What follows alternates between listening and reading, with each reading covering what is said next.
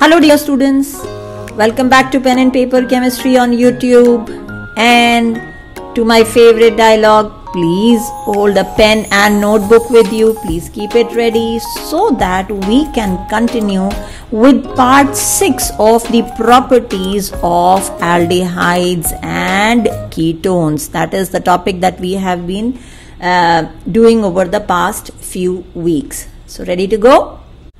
Today we are going to deal with the reaction of aldehydes and ketones with alkalis. As you can see, again I have tabulated it so that it's easier to remember, recall and rewrite. You have two categories over here: a reaction of aldehydes and ketones with dilute alkalis. We are going to take simple NaOH or KOH, or concentrated alkali, that is again NaOH or KOH. The first set of reactions, known as aldol or ketol condensation, takes place with aldehydes and ketones containing an alpha hydrogen atom, the details of which I am going to explain a little later in the video. On the other hand, the second set of reactions, known as the Cannizzaro reaction, is shown by aldehydes and ketones having no alpha hydrogen atom. So it becomes a lot easier, right? The first set of reaction, that means with dilute alkali, called as aldol condensation. Now condensation means removal of a simple molecule. Now, as I'll explain later on in the video, it's not exactly a condensation, it's more of a nucleophilic addition reaction which takes place. But why do we call it condensation? We will see it later. Cannizzaro's reaction, on the other hand, is an example of disproportionation reaction. That is, a molecule undergoes oxidation as well as reduction at the same time. So the same molecule gets oxidized as well as reduced. So you will get the product of oxidation and you will get a product on reduction. So you will get two products over here. You may want to note down this chart for easier reference, for referring later on to it. Aldol or ketol condensation. Now, where do we get this word from? Obviously, aldehyde and alcohol together make aldol. Ketone plus alcohol take the first, so aldol and ketol. The product that we get as part of this reaction, actually it's not exactly a condensation in the true sense of the word, it's actually aldol or ketol reaction. Condensation is the next step. So here aldehydes or ketones containing alpha hydrogen react with the dilute alkali to give us aldol if we are reacting an aldehyde, or ketol if we are reacting a ketone. Now, the important question over here is, what is an alpha hydrogen atom? Here I have drawn just the carbon structure, the carbon chain of an aldehyde. 1, 2, 3, 4 carbon atoms in this. Now, leave out the carbon which is the functional group carbon. See the carbon which is next to it, and it is called as the alpha carbon atom, the Greek symbols we are using. The one next to it is the beta, the third next to it is gamma. Remember, we are not counting the carbon which is the functional group CHO, right? Okay, let's say, what about ketones? So let us say we have CH3, CH2, C double bond O, CH2, CH3, right? So can you tell me which is the alpha carbon atom in this structure? Look carefully. Okay, so you've got C double bond O group. This is the functional group carbon. The carbon which is immediately next to it, the first carbon attached to it, will be alpha. But look, we've got a carbon here as well. So which one of these is alpha? Yes, Both of them are alpha carbon atoms. So I am going to name these as alpha. What about the carbon next to it? It will be beta. Now what about hydrogen? The hydrogen attached to an alpha carbon atom would be known as an alpha hydrogen atom. Hydrogen attached to a beta carbon would be a beta hydrogen, and so on and so forth, right? Have you noted this down? So you are very clear about alpha hydrogen atom. Remember, you don't have to count the carbon which is the functional group. So CHO, I'm not going to count this carbon. I'm going to start from the carbon which is next to it. Again, C double bond O, I'm going to start counting from the carbon which is next to it, not the C double bond O carbon.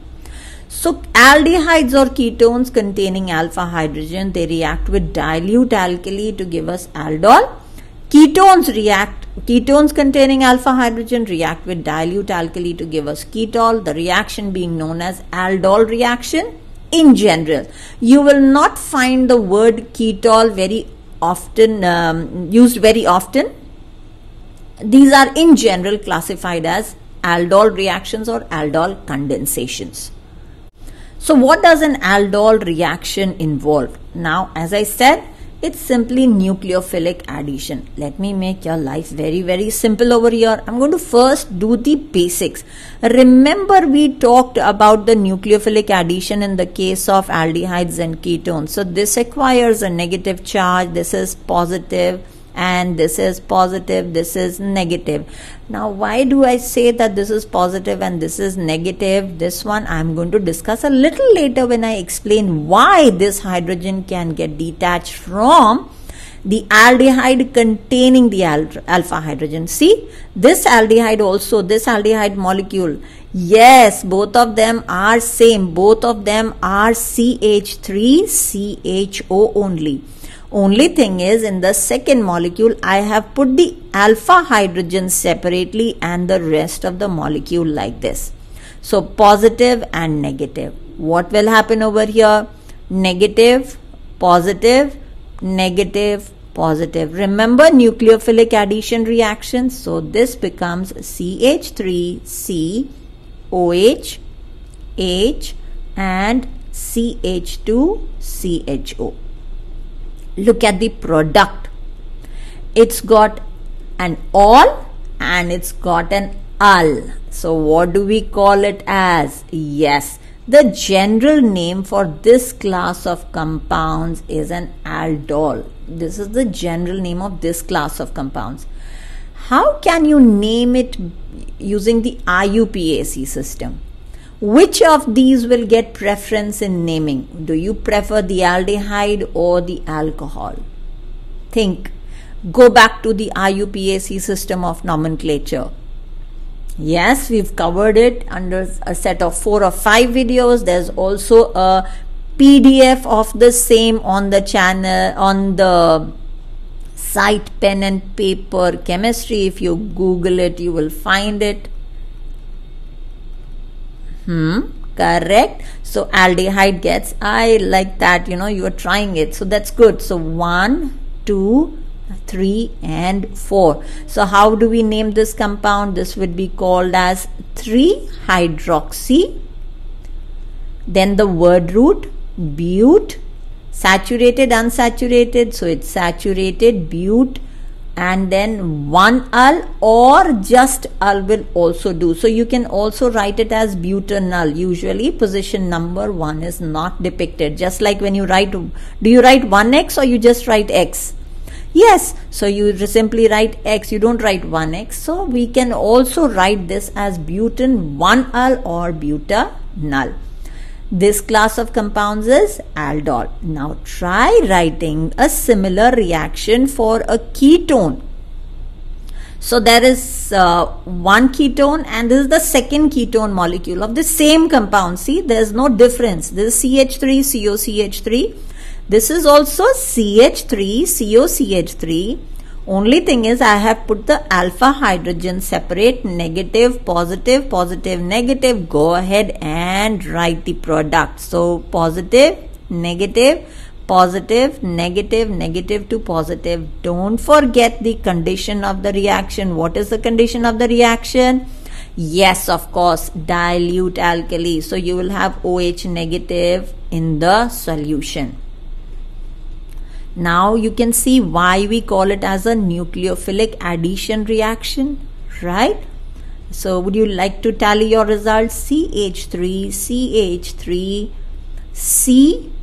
COH, right? The electrons here and this gets attached here, and then we have CH2CO CH3. So what does it have? It has a ketonic group and an alcoholic group, keto and OH group, right? So that is why keto and alcohol makes it a ketol. But as I said earlier, usually you will find the term aldol only in most of the places, right? The general name. Now why don't you go ahead and write the IUPAC name of this compound? Give it a try, and if you are not able to do it, please you can brush up your concepts on IUPAC nomenclature on again the videos on IUPAC system of nomenclature. There's a separate playlist on that. You want to refer? Okay, your ketonic group gets preference over the OH group. Now go ahead and name it. Now I have posed a question to you over here. What if I take an aldehyde with alpha hydrogen and a ketone with alpha hydrogen? What will be the products formed? Okay, so let's start with the, let's say the first one we've got CH3, CH double bond O, and my ketone gives the alpha hydrogen CH2COCH3. Write the product, right? Oh, but what if the aldehyde comes across another aldehyde molecule? You remember chemical reactions are all about collisions. Or what about if a ketone collides with another ketone and it says, okay boss, you give me the alpha hydrogen atom, right? Or there's a fourth scenario as well. What if instead of the ketone giving the alpha hydrogen, an aldehyde and a ketone come together, but the aldehyde gives the alpha hydrogen atom? Oh my, don't worry, just go ahead, complete these reactions. So it will be a good practice as well as there will be good understanding as well. So look at all the products that you can get over here. Product number 1, 2, 3 and 4. Simple. Carry out the nucleophilic addition. I am not writing the products. You have to write it yourself. Unless you write it yourself, there's no point in watching hundreds of videos. Organic chemistry is all about writing and doing it. It's just like mathematics.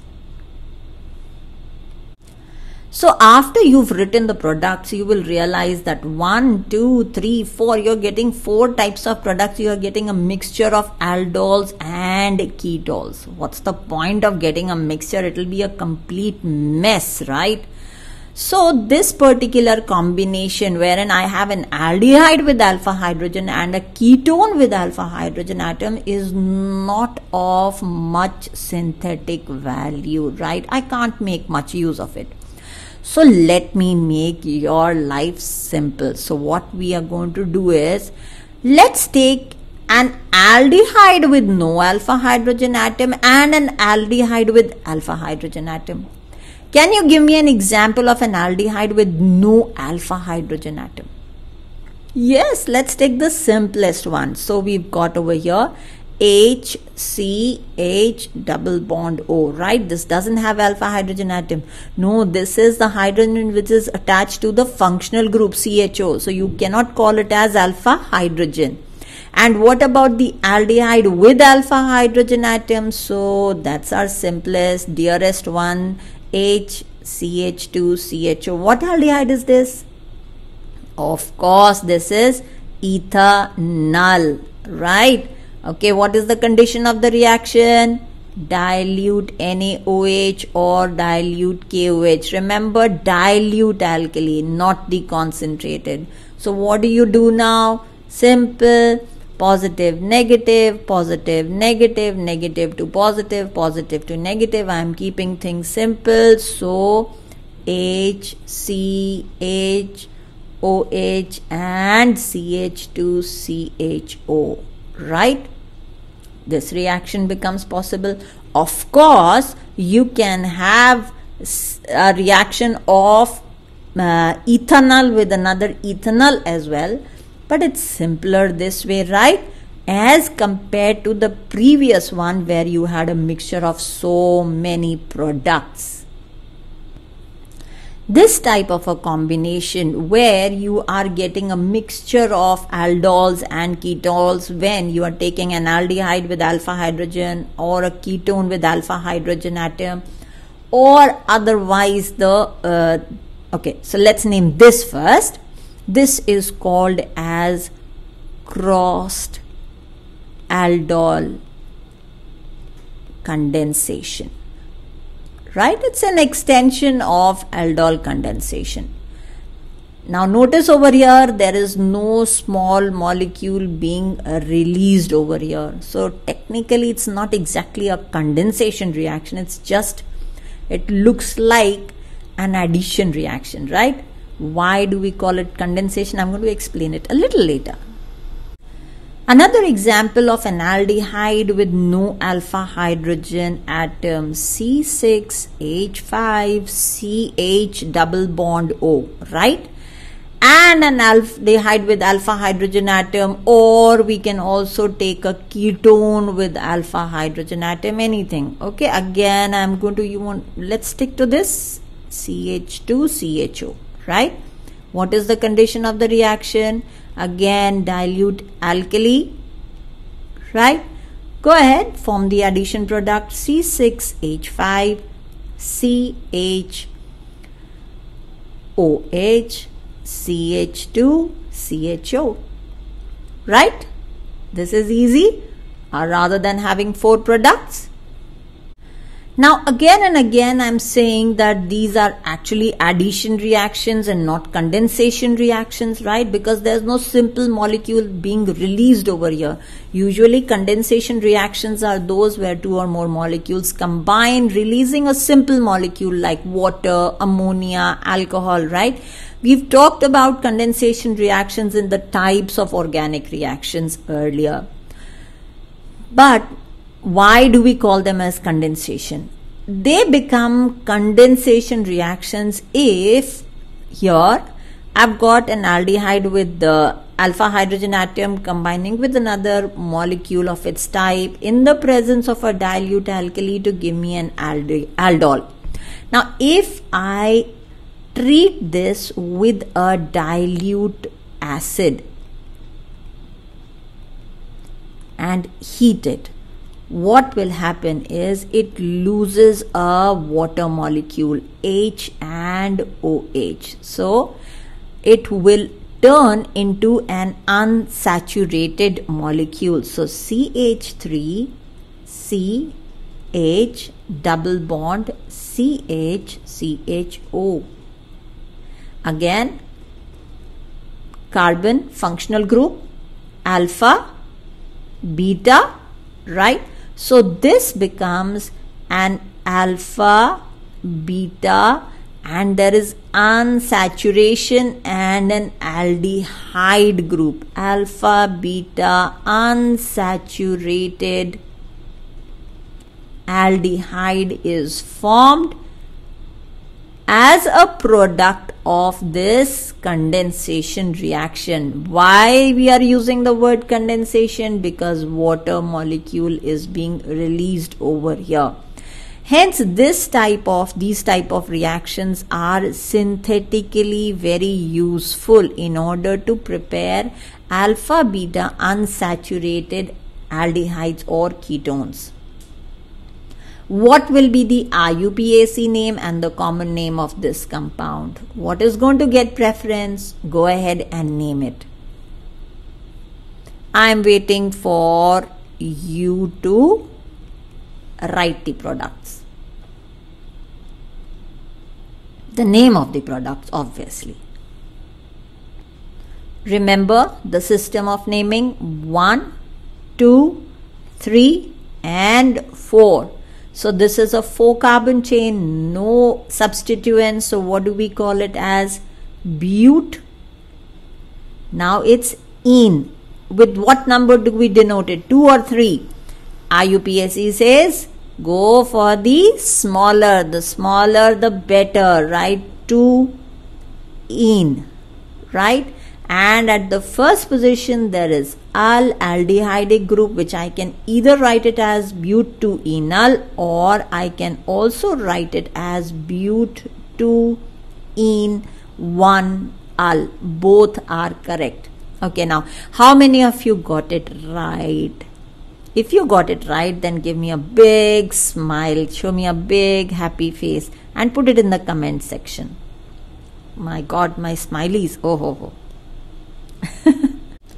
Okay, now your turn to take a chance. Go ahead, write the addition product followed by the product of condensation. So what do you get? Addition followed by elimination. What will be the product formed here? I have made things simple for you because I've already written the ketone over here and the ketone showing the alpha hydrogen atom. Yes, it's the same molecule. So what do we have? Try for yourself. Pause the video.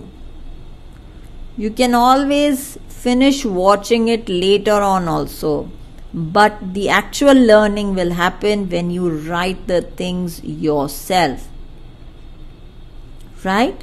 And then we carry out heat, dehydration, HOH. And what do we get over here? CH3, C double bond CH, CO, CH3. Now it's your turn to name this compound. Now that you know the exact story behind aldol condensation, can you form the product formed by the elimination of water from here? Go ahead and complete this reaction. So if we heat it in the presence of a dilute acid, what will be the product formed? A similar, yes, go ahead. I don't need to say anything. You are quite fast at understanding this. Right? Now if you notice here, I took an aromatic aldehyde with no alpha hydrogen and I reacted it with an aldehyde, or we could have used a ketone as well, but something which is having an alpha hydrogen atom. Treated in the presence of a dilute alkali followed by dehydration in the presence of an acid to give us an unsaturated product C6H5 CH double bond CH CHO. What did I do? Simply removed a water molecule from here. This reaction is specifically known as the Claisen-Schmidt condensation or simply Claisen reaction. Sorry about the spelling, I need to correct it over here. Yes, I think now I've got it right. Claisen-Schmidt condensation or simply Claisen reaction. I hope you are writing the reactions alongside, because now we are going to move on to mechanism. So if you are not getting the reaction right, we need to practice that so that you can understand the mechanism as well. So let me write the products for you. HCH double bond CHCHO, right? Now coming to the mechanistic principles and why, what makes the aldehydes or ketones with alpha hydrogen atom behave differently in an alkaline medium. And what kind of an alkaline medium? Yes, please don't forget that we are talking about a dilute alkaline medium. So here we've got to look at the observations in the reaction mixture which we've studied. And what we realize is that in the presence of an alkali, the alpha hydrogen atom is capable of being pulled away by the alkali. So what is actually happening over here is that my aldehyde starts behaving a little differently, but only in the presence of an alkali, and it is happy to do away with this proton of its, and it is pulled by the electrons of the alkali, right? The electrons on the oxygen atom. Correct? Thus forming what we've got is CH2CHO, right? A negative ion, a negative carbon. A carbon which is carrying a negative charge will be known as a carbon anion. A carbon which is behaving as an anion, right? A carbon anion. Now, why would it do that? Who will support it? It's basically the electron withdrawing character of the C double bond O group. Now, because our C double bond O group is electron withdrawing, what it does is it helps the hydrogen to leave. See? Got it? So the hydrogen is now short of electrons because my C double bond O over here decides to pull the electrons. So it says, okay, so carbon says, okay, then I am also going to pull the electrons away from you. That is what actually happens. Here I have shown the structure of the ion. To put it more clear, so this is what is happening. It's a tug of war. So, or a chain reaction, I would say. So C double bond O, oxygen pulls the electrons from here, and carbon says, okay, I need to satisfy myself and I want to pull the electrons so that I get a double bond character, and okay, H over here and O negative over here and H over here. With the result, H is positive, it is short of electrons, and the alkali comes and says, okay boss, I think I can give you electrons, and it lures away the hydrogen. So we have an intermediate over here which is known as the carbon anion, and this is happening only in an alkaline medium. Remember, in none of the nucleophilic reactions we showed this character, right? So first we said is that the C double bond O group here, because of its electron withdrawing nature, it helps the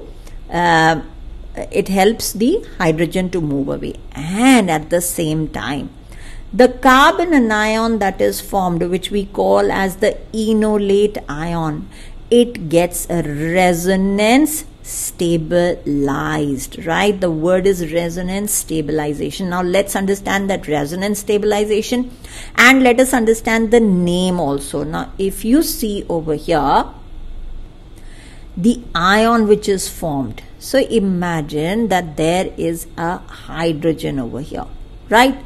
So this particular ion that I've got, it's an ene, right? A double bonded compound, and it's an ol because it's got the alcoholic group. When I do away with the hydrogen, now it becomes an ion which is formed from enol. So enol getting converted into a carbon anion. Now, how do you name the anions? How do you name carbonate? Sorry, what is the formula for carbonate? CO3 2 negative. It's a negative ion. How will you name SO4 2 negative? Sulfate. How will you name PO4 3 negative? Phosphate, right? So this now becomes enolate ion. It took me a while to understand why we are calling it enolate, but I think it's easier to understand it this way, right? Now let us understand so that's what I put over here. En plus all plus a negative charge gives us a enolate ion. Now look at the resonance stabilization. So we are going to show the first step where the hydrogen leaves away, leaving carbon with a negative charge. Second step is where the electrons are pulled by the oxygen. With the result, we have now got oxygen with a negative charge and the electrons lone pair now turning into a double bond. So this shows the resonance stabilized enolate ion. By the way, this reaction mechanism is not required by all the syllabuses, all the curriculums, so you may understand or omit it as per the requirement of your syllabus. Okay, I thought it would make sense to cover it since we are doing it organic chemistry in a lot of detail. Now continuing from where we left, so what happens is, yes, I've just carried forward what we did in the last slide. Now I've got a carbonyl compound. I've got a carbon anion. A carbon anion is going to behave as a nucleophile. So simple nucleophilic addition is going to take place over here. The nucleophile goes and attacks the the nucleophile goes and attacks the positive or the negative center? Nucleophile, nucleus loving. Remember, we've already dealt with nucleophiles and electrophiles in earlier videos. So, positive by negative and negative by positive. That's it. So, I get an intermediate, right? By the way, all these are reversible processes. So you will notice the reversibility sign over here. Okay, I have not put the reversible sign in this one. Let me add it. The last step of this reaction is protonation, because if you notice over here, now my oxygen is with a negative charge. It's heavily burdened. It is not happy. So what happens here is I have a base. I'm going to simply put it as H positive and OH negative. So it attracts the proton from here. So in the end result, OH and CH2CHO. And our alkali is regenerated at the end of the reaction. The alkali that we needed in the first process in order to generate the enolate ion. So we have three steps in the entire mechanism. First is the formation of the enolate, second is nucleophilic addition, and third step is protonation. Have you all got them right in place? Now based on this mechanism, what do you think would be the reactivity of the aldehydes and the ketones relative to each other? Which one of these would be more reactive and which of these would be less reactive? Would aldehydes be more reactive or ketones would be more reactive? Think of all the factors that you can, yes, you see over here the nucleophile has to approach the carbonyl group, right? So if it is heavy, if there are a lot of groups present, do you think it will be able to accommodate? No. Plus they are electron releasing as well. So if you have more alkyl groups over here, do you think then the hydrogen would be able to leave that easily? So based on these 2 points, we see that the reactivity of ketones towards aldol condensation is lower than that of aldehydes because of steric hindrance and of course the electron releasing alkyl groups. Remember, more alkyl groups means the stability of the carbon anion will reduce. But remember, when we talk about reactivity, we cannot just define or specify reactivity on the basis of 2 points. There are a lot of other factors. So what are the other groups which are present? So when I compare two ketones, if they have a halogen atom attached to them, so other factors also come into play. Please make sure that when you are comparing the reactivity, you take all factors into consideration. In the next video, we will be taking up the disproportionation reactions or the reactions of aldehydes and ketones with concentrated alkali. So don't forget your pen and paper that time as well. And for ready reference, I'm going to post these teaching notes onto pen and paper chemistry Google site as well. Till then, take care, stay happy, and happy learning to all of you.